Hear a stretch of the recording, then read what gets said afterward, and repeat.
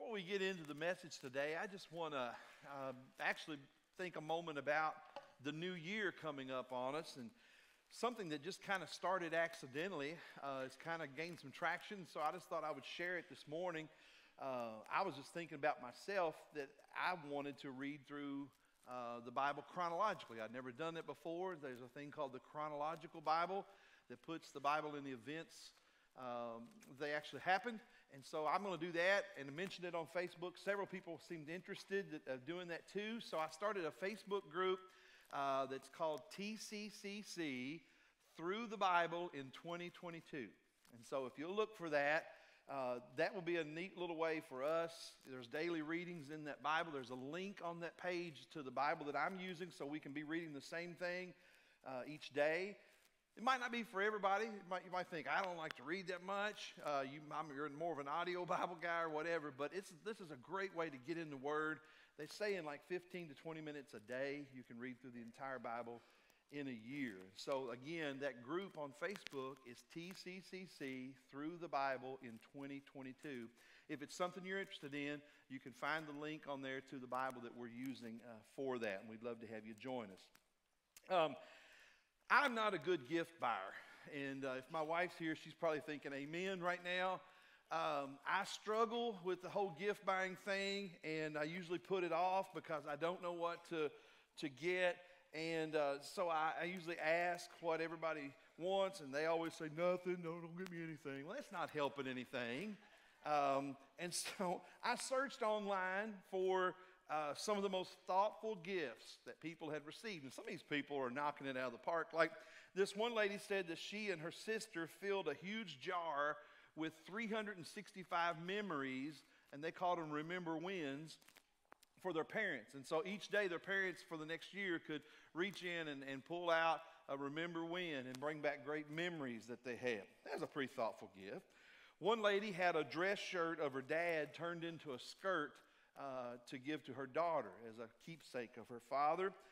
Another person received a cutting board that was engraved with a favorite recipe that was written just as it was handwritten by her mother. And one guy gave his wife a Spotify list of all the songs that he said made him think about her. Now, back in the 80s, we called that a mixtape, right?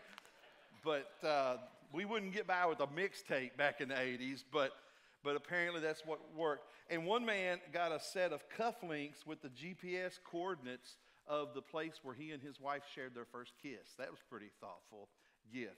So there's those ideas. If your wife or your husband's not watching with you today, that might help you out a little bit. I also did an online search for the strangest gifts that people had ever received. One person was gifted with a complete set of prepackaged ham, including ham steaks, which I've never had a ham steak. Have you all? Is that what Spam is? What is Spam anyway? Another person reported receiving a box of laxatives for Christmas. I wouldn't recommend that one. A man in Hawaii reported receiving a Bob Ross energy drink. Bob Ross did have a lot of energy if you think about it. And one person said they got a toaster that looked like the Death Star from Star Wars. So if you've got a Star Wars fan, look for that online. You can get that for them for Christmas if you just want to go the bizarre route. But today, I tell you all of that because I came to tell you about the uniqueness of the gift of Christ that we received at Christmas. Why is Christmas the celebration of the most unique gift that the earth has ever received? Jesus means a lot of things to a lot of different people.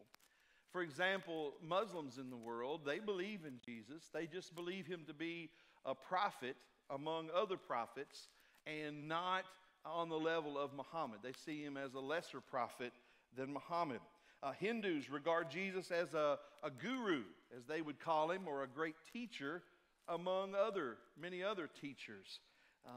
Some on the more maybe liberal end of Christianity say, well, Jesus is a great example of a moral person and a positive example of a good human being, but they don't embrace the whole Son of God, only way to heaven, and some of these other things that are taught in Scripture. Well, during this Christmas series of messages, we're going to look at the heart of Christmas. Who is Jesus? Why is he a unique gift? What did he tell us about himself and his mission in coming to this earth? And I think you'll find in this series, he truly is a gift like no other. The first reason that Jesus was a unique gift to earth is because he existed before he was born. Now, not a lot of people can say that. Before Jesus became a man and walked upon the earth, he already existed in heaven as the second person of the Trinity. And Christmas is a celebration of Jesus' birth, we say, but actually it was just his physical birth into the physical realm of the earth. But he always existed as part of the Trinity, the Father, the Son, and the Holy Spirit. Jesus spoke about his own preexistence even before the creation of the world. In John chapter 17, it says, "And now, Father, glorify me," Jesus says, "in your own presence with the glory I had with you before the world existed." And this is just one of many references that Jesus made to his preexistence before his earthly birth in Bethlehem. Each of the Gospels, Matthew, Mark, Luke, and John, they each introduce Christ in a slightly different way. Some of them focus more on the birth. Some of them go back further than that. Matthew begins with a genealogy, and he really bears down on the lineage through his earthly parents to show that he is a descendant of David in fulfillment of the prophecies. Mark tells about John the Baptist preparing the way. And he starts with Jesus' baptism and temptation and then goes into his ministry. Luke, in his account, starts with John the Baptist and then goes into the events of Jesus' physical birth. But the Gospel of John probably goes back the farthest because it talks about Jesus' pre-existence. And it says that he existed as part of the Godhead before the creation of the world. In John chapter 1, he begins this way. "In the beginning was the Word," and he's referring to Jesus here. "And the Word was with God, and the Word was God. He was in the beginning with God." There are a number of scriptures that indicate that Jesus not only was with God before the creation of the world, but that he was the primary agent of the Godhead that carried out the creation of the world. John goes on in verse 3 and says, "All things were made through him, and without him was not anything made that was made." Hebrews chapter 1 says, "In these last days he has spoken to us by his Son, whom he appointed the heir of all things, through whom also he created the world." Colossians chapter 1 says, "For by him all things were created, in heaven and on earth, visible and invisible, whether thrones or dominions, rulers or authorities, all things were created through him and for him, and he is before all things, and in him all things hold together." Wow. Not only was Jesus in existence before that night in Bethlehem, but he was the creator of the universe. He was that agent through whom the heavens and the universe was created. On various occasions in Scripture, Jesus talks about having come down from heaven, meaning that he existed prior. In John 6:38, "For I have come down from heaven not to do my own will, but the will of him who sent me." So that makes him a unique gift. He existed before he was born. Well, then, Jesus, second of all, was a unique gift because he was born of a virgin. A 2017 poll revealed that 66% of American adults say that they believe in the virgin birth of Jesus. Now, how many of you that was higher than you would have figured it would be? 66% of people believe in the virgin birth. It surprised me a little bit, but it's actually down from previous years. It's trending in the wrong direction. And you know, as the Christmas season approaches, you're going to see more and more on television and in the secular media about Christmas. And some of these channels will explore the claims of Christianity in a very negative light. News outlets and other media sources often seem to be surprised that so many Americans believe in something as unscientific as the virgin birth, and they scoff at it. One New York Times writer even said, the faith in the virgin birth reflects the way American Christianity is becoming less intellectual and more mystical over time. That's the world's opinion of the Christmas story. For the secular world, the virgin birth is just too supernatural to be believed. Nobody takes that seriously, a virgin birth. Some liberal theologians today, bending to this sort of mentality, have begun to argue that really the virgin birth doesn't matter. He might not have been virgin born, but you can still believe the other things about the Bible. I disagree with that. I'm here today to defend the virgin birth of Jesus. I contend that it is an important doctrine of the church.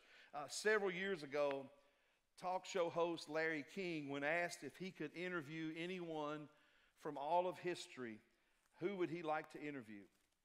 And Larry King, which I'm not sure of his status, if he's a believer or not, but he said he would like to interview Jesus Christ.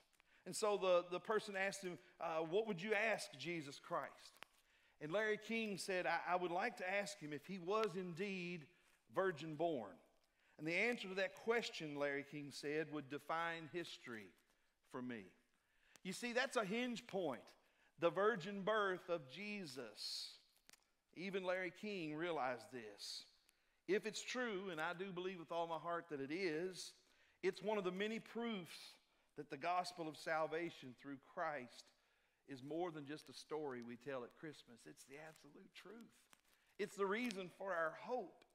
The doctrine of the virgin birth is plainly taught in Scripture, both the Old Testament and the New Testament. It was one of the prophecies of the coming Messiah that for centuries the Jewish people were waiting for. It had been hidden in those, not hidden, but revealed in those scriptures for centuries. And we often read one of those prophecies in Isaiah chapter 7, verse 14. It says, therefore the Lord himself will give you a sign. Behold, the virgin shall conceive and bear a son, and shall call his name Emmanuel. The virgin birth, if you think about it, shouldn't be denied because it's supernatural. It should be paid attention to, and it should catch our attention because it's supernatural. Because if Jesus were born in the same way that any other person on this earth could be born, then how could he claim to be something more than just another person? But the prophet said, no, when the Messiah, the Savior of the world, arrives on the scene in history, he will be born in an unusual way, born of a virgin. And when God puts his fingerprint of the supernatural, you know that he is working in a great and mighty way. Both Matthew and Luke's gospel accounts note that Mary was a virgin when she gave birth to Jesus, to confirm what the prophets had said. Matthew 1 says, now the birth of Jesus Christ took place in this way. When his mother Mary had been betrothed to Joseph, before they came together, she was found to be with child from the Holy Spirit. And Matthew goes on to tell how Joseph, he wasn't believing this whole thing about a virgin birth. Yeah, right. How dumb do you think I am, Mary? Thinking that she had been unfaithful to him. And he was ready to break off this engagement, which would require something similar to a divorce in their culture of that day. But an angel of the Lord appeared to Joseph to confirm what it would be hard to believe otherwise, and said, no, she really is a virgin. This child within her is conceived of the Holy Spirit. And so Joseph agreed not to put her away, and he married Mary. The virgin birth is the core piece of the account of Christ's birth. The virgin birth is the divine evidence of the Messiah's identity as chosen as part of the plan of God. So yes, belief in the virgin birth is a key part of our belief in the Christmas story and the very gospel itself. Now, what about the doctrine of Mary's perpetual virginity as has been taught? What this means, the official doctrine and teaching of the Roman Catholic Church is that not only was Mary a virgin when Jesus was born, but she remained a virgin for her entire life. Now, I'm not here to pick fights among denominations and so forth, but I do think it's important from time to time that we look at what we believe and how it's different sometimes from other faith traditions maybe you have come to this church from. The Catholic Church views Mary as the mother of God and the queen of heaven, sometimes she might be called. They believe that she has an exalted place in heaven with the closest access to Jesus and God the Father. And so prayers are often lifted up to Mary. And the thought of her having relations with a man would be offensive and perhaps even blasphemous to them because of this exalted place that they put Mary in. So what does the Bible say about this doctrine of the perpetual virginity of Mary? Well, in Matthew chapter 1, we get our first clue. It says, when Joseph woke up, he did as the angel of the Lord commanded and took Mary as his wife. But he did not have sexual relations with her until her son was born, and Joseph named him Jesus. Now, I'm not a detective, but I think you can see an important word there is until, and the implications of that word. Furthermore, the Bible speaks of Jesus having brothers and sisters. In Matthew 13, it says, is not this the carpenter's son? Is not his mother called Mary? And are not his brothers James and Joseph and Simon and Judas? And are not all his sisters with us? Where then did this man get all these things? So in other words, people were saying this guy might be the Messiah. But the people that grew up around Jesus are going, he's not the Messiah. We know him. We know his mama. We know his dad. We know his brothers, his sisters. We grew up with him. Our kids played together. He's nobody special, right? That was their view.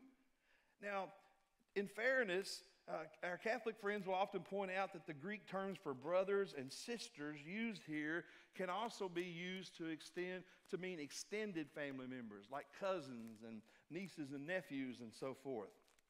But in the context of the scripture, the implication seems to be pretty clear. They thought Jesus to be the biological son of Joseph and Mary. Now, they were partly right. He wasn't the biological son of Joseph. And they seem to be stating that they also believe he is the brother of James, Joseph, Simon, Judas, and his unnamed sisters in this passage. These folks are saying, we know him. He's very familiar. We know his whole family. Yet there's another account of Jesus' siblings as well being mentioned in conjunction with his mother Mary. In Matthew 12, it says, while he was still speaking to the people, behold, his mother and his brothers stood outside asking to speak to him. Now, if they were merely Jesus' cousins, why are they always mentioned in conjunction with Mary? Now, you might be sitting there thinking, why is Greg worried about this? What is the whole point of whether she was perpetually a virgin or not? Because it has to do with how we regard, what are we to do in a biblical context with Mary. It is indeed an honor that Mary was the woman chosen to give birth to the Son of God. Blessed is she among women. She's highly favored by God, and she should be respected. But the Bible does not tell us to pray to her.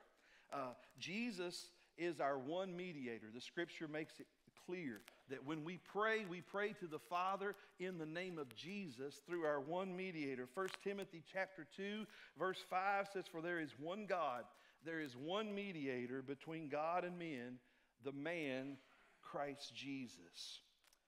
So he's a unique gift in that he was virgin born. And he was earmarked by God out of all the people in history that the one person in all of history born of a virgin is the one sent by God to save the world. Thirdly, Jesus was a unique gift because he was the Son of God in the flesh. Christmas is a celebration of what is often known as the incarnation. Now, that is a church word that maybe begs to be defined a bit, and I always like to take opportunities to take some of these church words or biblical words that we're not as familiar with and make sure we have an understanding so that when we hear it sung in songs or as we read the Christmas story, we know what it's talking about. The word incarnation means the act of being made in flesh. And John chapter 1 goes on down in verse 14. It says, and the Word became flesh and dwelt among us. And we have seen his glory, glory as of the only Son from the Father, full of grace and truth.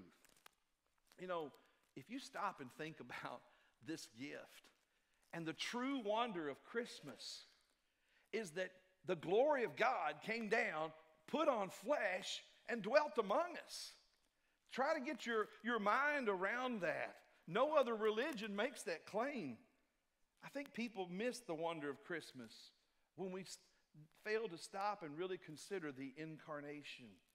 On Thursday of this week, as I was working on this message, I had been over here doing something and was walking back through the student center on the other side, and John was in there.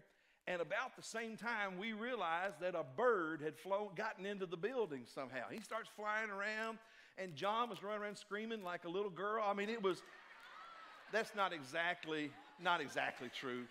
But I would like to pull the camera footage and watch, because we're both in there trying to get this bird out of there, and we opened up doors and were just trying to shoo him out or her out or whatever it was. And we finally did manage to get the bird out safe and sound. But that whole thing reminded me of a story that Paul Harvey told years ago. And it just seems too odd to be coincidence that event happened this week in context of this message. Paul Harvey used to tell a story about a man who told his wife, he said, it was Christmas Eve. He said, I'm not going to that Christmas Eve service. He goes, you all go on if you want to do all that. I just don't see the point in it all. Well, the family, the mother took the kids and she left, and they went to the Christmas Eve service. He sat down by the fire and began reading his newspaper, when suddenly he started hearing a thud up against the window. And so he turned and he looked, and he saw that it was a bird, or actually a couple of birds that were flying into the window, and it was cold and snowing outside, and the wind was howling, and it was so cold. And this guy, he was an animal lover, and he felt bad for these poor birds trapped out in the cold. And so he thought, you know what?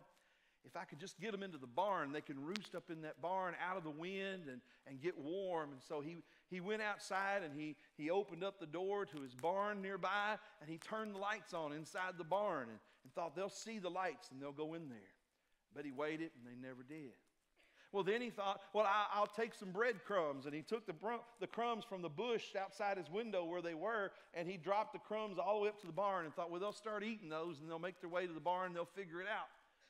But they didn't. And he realized, well, they're just afraid of me because I'm so much bigger than them, and I'm intimidating to them and seem to be a frightening creature. He thought, if only I could just think of a way to get them to understand that I'm trying to help them so they'll trust me. He thought, if only I could just become a bird for a little while. I could mingle with them. I could talk to them, and I could show them that they can trust me and that I'm trying to do good and to help them.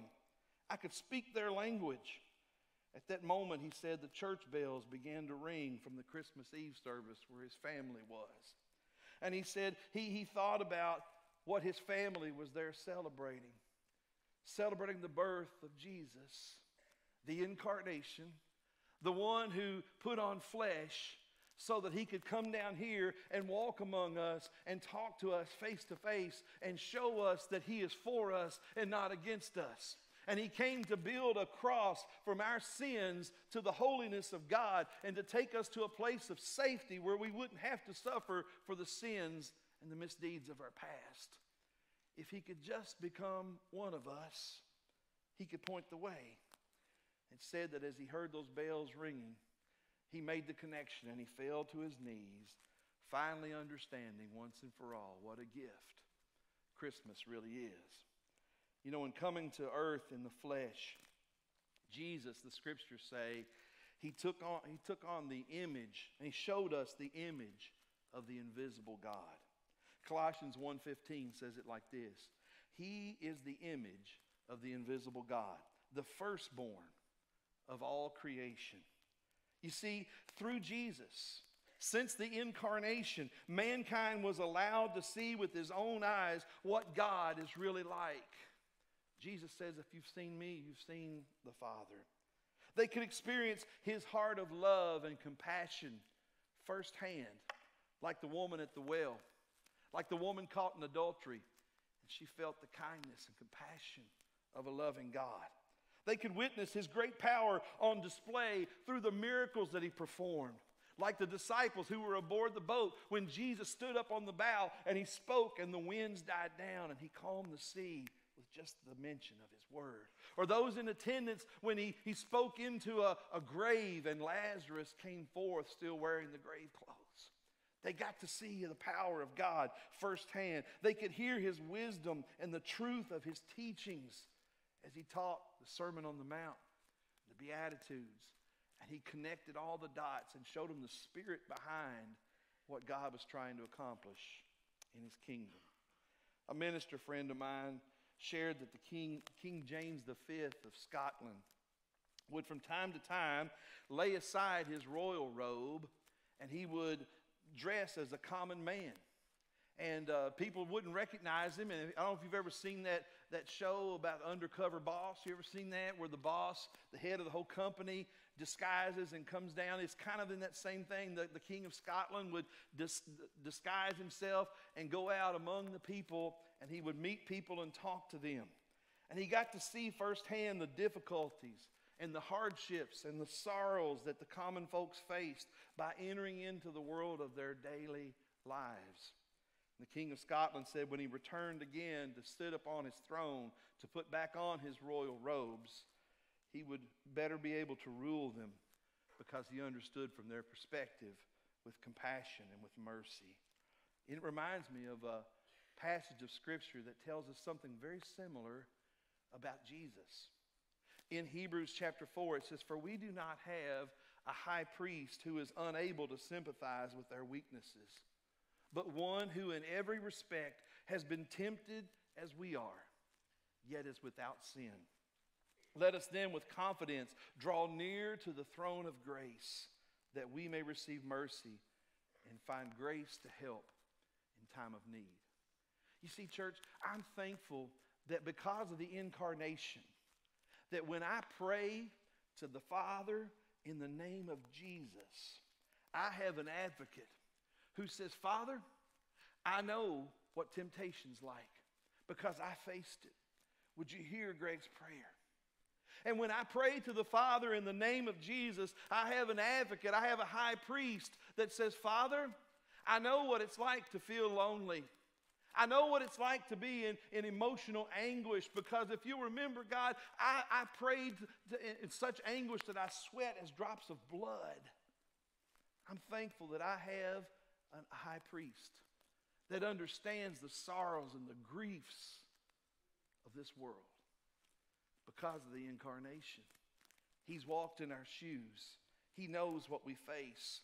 He knows what it's like to be tempted. He knows what it's like to be persecuted for doing what's right. He knows what it's like to carry a cross of sacrifice for the glory of God. We have a high priest who truly understands our burdens and cares and leans in when we pray.